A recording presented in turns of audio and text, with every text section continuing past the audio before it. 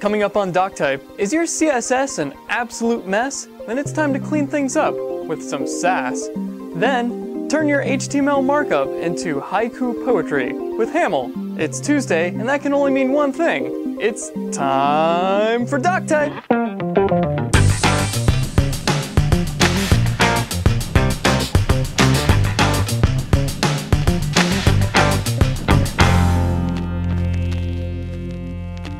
This episode of Doctype is brought to you by Colab Orlando and GoDaddy. I'm Nick Pettit. And I'm Jim Hoskins. And you're watching Doctype. Whether you're a designer that thinks JavaScript is a decaf latte, or a developer who can't tell his margin from his padding, Doctype has the latest tips, tricks, and tools to help make you the emperor of the interwebs. Oh my yes. Now, if you missed it last week, we are now on YouTube. If you haven't subscribed already, you can head over to youtube.com/user/DoctypeTV and check out our channel. If you're going to be at the Future of Web Apps London next week, stop by and say hi, because we're going to be getting on a plane in just a few days. And also, if you haven't voted for Doctype as Video Podcast of the Year, please, please, please head over to thenetawards.com and vote for Doctype. This week, I'll be showing you how to clean up your HTML with HAML. And I will be showing you how to clean up your CSS with SASS. Let's check it out. SASS, spelled S-A-S-S, is an acronym that stands for Syntactically Awesome Style Sheets.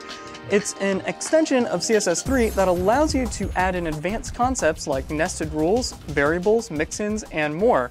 You can vastly simplify your CSS and do a whole lot more with SASS, and you can download the code at sass-lang.com. We'll get into the specifics in just a moment, but first, how do you install SASS? Well, this episode is a bit more advanced than normal, so I'm going to go ahead and assume that you've already installed Ruby or that you know how to get it. If you have Mac OS X, Ruby is already installed on your computer, but if you need some more help, you can visit ruby-lang.org. Now, once you have Ruby, you'll need to download HAML, which is a templating language that allows you to create markup really easily. To get HAML, you just need to type gem install HAML at your command prompt. And that's it. You now also have SASS. Just to remind you, Jim will be talking more about HAML in just a little bit. So now that we have SASS installed, how can we use it to simplify our CSS? Well, as you can see here, there's actually two different syntaxes that you can use. There's the newer SCSS syntax in SAS 3, which you can see on the left, and there's the original indented syntax on the right. If you like your curly braces, you can try out SCSS on your own, but I'm going to teach you the more concise version, which is the indented syntax. On the left side, we have some SAS code, and on the right, we have the equivalent CSS code. What you'll notice about the indented SAS syntax first is that there are no curly braces and no semicolons. Right away, this makes for less typing. The way that SASS gets away with this while remaining organized is by imposing strict rules about indentation. For example, let's just focus on this one piece of SAS code. Look at the way SASS defines the font properties on the list item selector. They first type out the selector and then go one indentation deep, define the font property, go another indentation deep, and then define the individual font properties. When your SAS code is translated into CSS, it will be expanded out with semicolons, curly braces, and best of all, proper indentation. Once you've created your first SAS file, it's really easy to translate into CSS. All you have to do is run sass watch, and then the path to your SAS file, and then the path to your CSS file. And anytime you save your SAS file, it'll translate into CSS again. If you have a whole directory of SAS files that you want to translate all at once, you can simply specify the directory in the same way you would specify a SAS file, and then tell SAS which directory you'd like to save your normal CSS files to.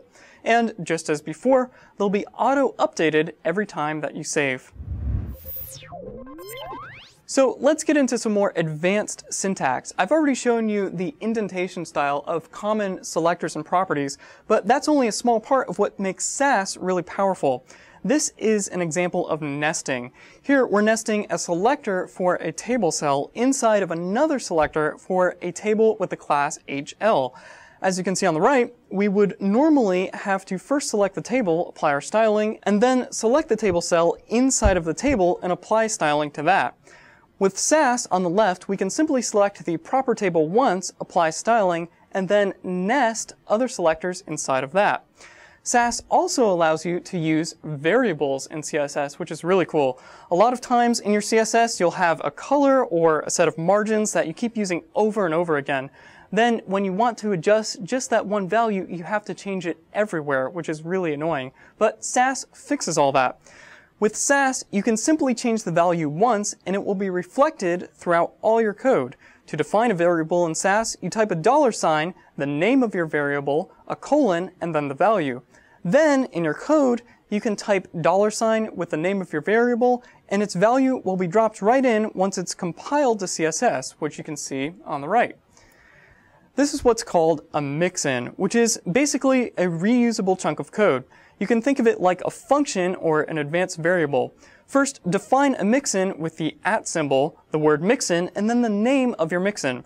Below that, you can define selectors and properties. Here we have a mixin called table base and a mixin called left. At the bottom, there's an ID selector called data that uses both of these mixins. And then on the right, you can see how this is translated into CSS. You'll also notice that the mixin titled left can actually take parameters like function. Now, I'll be honest with you, when you first try out SASS, you'll probably end up hating it. But if you just give it a chance for a day or two, you'll probably end up really enjoying it. If you're in Orlando and you're watching this show, you need to be at Collab Orlando. Located in the heart of downtown, Collab Orlando has become a magnet for creative thinkers and entrepreneurs, like you and me. If you're just stopping by for the day, or if you're starting the next big thing, Collab has you covered. With affordable office space, high-speed internet, and a great environment built for collaboration, Collab is the best place to co-work. Even we work there now. And if you're not in Orlando, be sure to check out the new Collab space that just opened up in downtown Nashville. If you want to become a member of Collab, or if you're just curious, be sure to check them out at collabusa.com. HAML stands for HTML Abstraction Markup Language, and it's a templating system designed to make HTML more easy to read and write, as well as easy to maintain. You can find more information at haml-lang.com. Now, originally it's been designed for the Ruby programming language, but other implementations exist for various other programming languages, including Python, Perl, PHP, ASP.NET, and many more. Its syntax is based loosely on the CSS syntax and using indentation to define nesting. To define a tag, we're going to use the %sign for the tag name. So we're going to take a look at an example of HAML and the HTML that it generates. In this example, we're using the %div to define a div tag, and then the text after it is going to be placed inside of our div tag, so we can see our div with hello world inside. We can see we can also create an emphasis tag by using %em and passing it some content. So you can see that after the %sign, the div is what actually becomes the type of tag. Now we can also nest our tags together, so in this case we're creating a UL tag, and then by indenting the lines beneath it, we're saying that these tags should be inside the UL tag. So we're having an LI with the text first list item, and then another LI with a strong tag indented inside of that with second list item. Finally, we have an emphasis tag, and you can see it's been outdented to the exact same level as the UL tag, meaning that the emphasis is not inside the UL tag, but immediately after it. We can see that the HTML it generates is below. The hash symbol is used to define the ID of a tag. It's a shorthand syntax, so if we wanted to create a span with the ID of username, we can simply add a hash username to our tag definition. When it's translated, the username will be added to the ID attribute of our span tag. We can see another example where we're creating a div with the ID header, and then we have text indented inside of that with our h1 with site title. Now, since divs are so commonly used, if you omit the actual tag when you're using an ID or a class name, it'll actually default to being a div tag. So in this case, these two lines are identical. The %div with the ID message, or just using the hash sign message to say we're having a div with the ID message. So by default, it uses a div tag when none is passed. Now, just like in CSS, the dot is used to represent class names of our tags. So in this case, we're going to be creating a span with the class warning. So to do that, we do %span-warning, and we can see that the warning class is moved into the class attribute of our generated HTML tag. Now we can actually add multiple classes to our tags by using multiple dots. So in this case, we're using the EM tag and doing .highlight.danger. So when the HTML is generated, it'll have both a highlight and a danger class separated by spaces. Now, just like with our IDs, if we have a HTML tag without the actual %tag defined, it'll default to being a div. So in this case, we can have a shorthand where we're having the hash results, and inside of that dot results, since we don't have a tag defined, it all ends up being generated as divs. Besides classes and ID attributes, other attributes can be added to our classes by using the curly braces. After we've defined our tag name and possible class name and ID name, we can open up curly braces and use a hash notation to define any other attributes that we want to add. In this case, we want to create an A tag with an href to our website. So we just do %A, and we're giving it a class home, and then opening up our curly braces and passing href is Doctype TV. So we can see the generated code has the href property. Now this will work on any property, and you can see that the class property is also combined into it, even when we use the shorthand class notation. Now we've seen that in other lines, when there's no special characters at the beginning of our line, it's just interpreted as normal text and output into the code. But sometimes our text might have a special character to lead with. For instance, if we had a line where we wanted to define our doctype hashtag, we might want to use the #doctype_tv is our hashtag, but that would result in the erroneous code of having a div with the ID of doctype and then the content of is our hashtag. To circumvent that, we would lead with a trailing backslash, and then all of our code will be interpreted as plain text. Now in our templates, we often want to have dynamic code output. When we end our tag with an equal sign or begin our line with an equal sign, it means that the rest of our line will be interpreted as native code and its results will be output into the code. So in this example, we're creating a div with the ID answer, and we're trailing it with an equal sign. That means everything after the equal sign will be interpreted by its native language, in our case Ruby, but depending on your implementation, it's going to be another language. So we're evaluating 2 + 2, and then the generated content will be 4.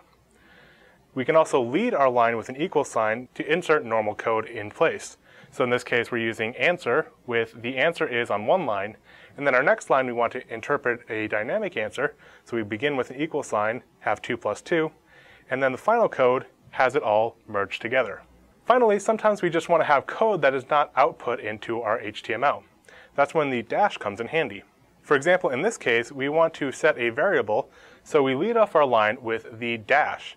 We can set the result equals 4 × 7, and then later on we can use the equal sign to echo out that content into our HTML. Another example of using the dash is for things like ifs, else, loops, and other language constructs. So if we have an if statement, we start off with a dash and then use our if statement, and then anything indented into that will be part of that if clause. We can also have an else clause and indent to show what should be in the else case. So in this case, since 2 is less than 10, we get the first code block, which is a div with the class hooray, and the content math works. Now you can install HAML using the instructions that Nick gave for installing SASS and play with it yourself. Now when you first start playing with it, it may be a little bit jarring and you might not know what's going on, but after you use it for a couple hours, you're probably going to find it hard to go back to full HTML. Listen, you need a domain name. You know it, I know it, but where are you going to go get it? GoDaddy, that's where. If you're looking to drive viewers to your video content, then .tv domains are where it's at. .tv domains are perfect for podcasters, video bloggers, and anyone with something to say. And they're available now at GoDaddy.com. Heck, where do you think we got Doctype.tv from? So we know you all get your domains from GoDaddy, but whose code are you going to use? Enter the code Doctype3 when you check out and save an additional 10% off your entire order. Some restrictions apply. See site for details. Get your piece of the internet at GoDaddy.com. That's it for this week. Until next time, be sure to check us out at facebook.com/Doctype and follow @DoctypeTV on Twitter. And if you have a question you'd like answered on a future episode of Doctype, send us an email at questions@doctype.tv. And if you subscribe via iTunes or RSS or YouTube, you'll never miss an episode of Doctype. So until next Tuesday, remember that every great web page starts with Doctype. yeah, Scene 11, take 1.